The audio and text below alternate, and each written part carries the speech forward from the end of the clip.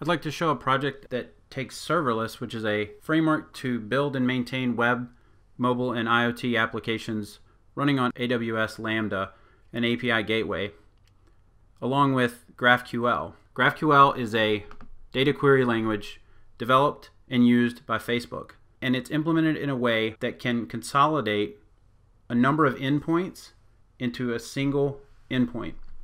This would replace a REST-style architecture, and that you send queries which are defined as strings to a back-end app server that processes the query, fetching data from databases or other endpoints and assembling them into a structure that you've requested. Here's an example GraphQL query. Notice that it looks like JSON. The server responds with the JSON that was requested. I have implemented a project which installs GraphQL into a serverless Lambda function and provides a single endpoint to allow you to query data on DynamoDB. To install it, run serverless project install Serverless GraphQL Blog. Once the project's installed, you have a fully working serverless project.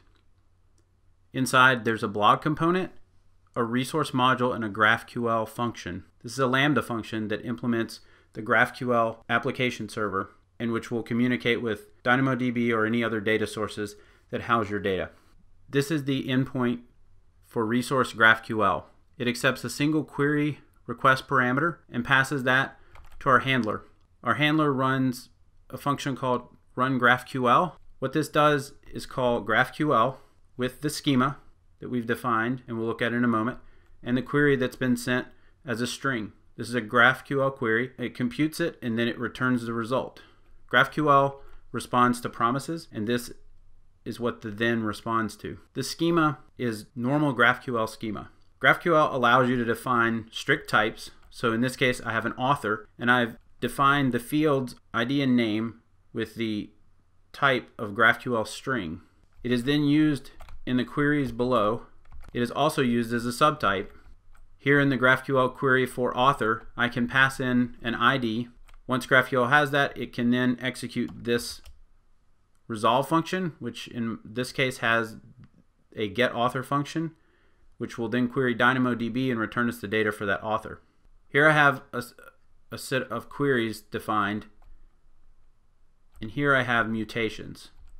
Mutations are writes that go through GraphQL. So this is a write implemented to create a blog post with these defined arguments, and again here's a resolve function that's executed with those arguments.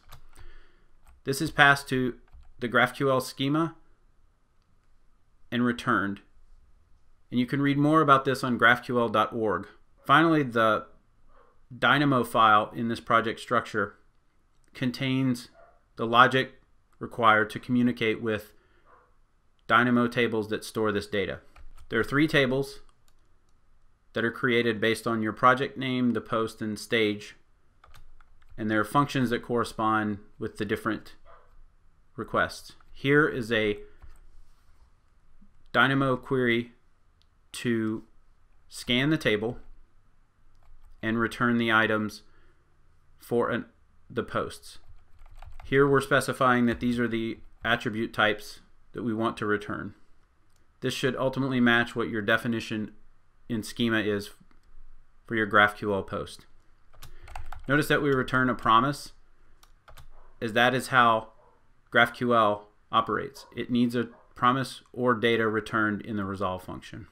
Here I'll use curl against a deployed development resource endpoint that I have for this GraphQL project. Here I have a query that is valid GraphQL. This is requesting the posts with an ID and an author name to be returned. Here we get that data structure back.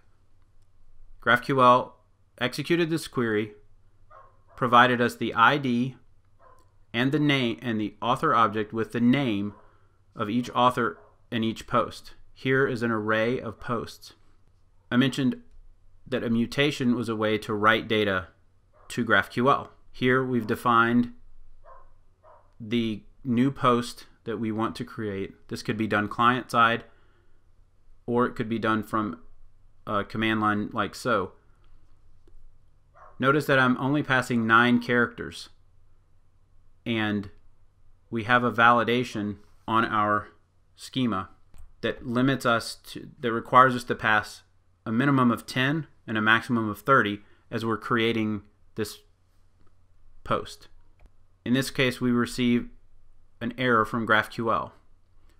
This was defined using the GraphQL limited string type, which is available in the GraphQL custom types npm package. You can examine the source to see how to generate your own custom types and your own errors. Finally, if we correct the title to have the proper number of characters, this mutation is also followed up by a GraphQL query. So when we execute this mutation in GraphQL, we've defined that we want to receive the ID and title back. Executing that query, we get the new post and we get its new title. My final demo is showing the tool Graphical, which was put out by Facebook and allows you to query your data in a visual medium. Here I've got my endpoint that implements my GraphQL server, and instead of using curl, I can use this query panel to query the data and receive my response nicely formatted. What's neat about GraphQL is that if I choose a different shape for my data, all I have to do is send the appropriate query, and then I'm only presented with the data I've requested.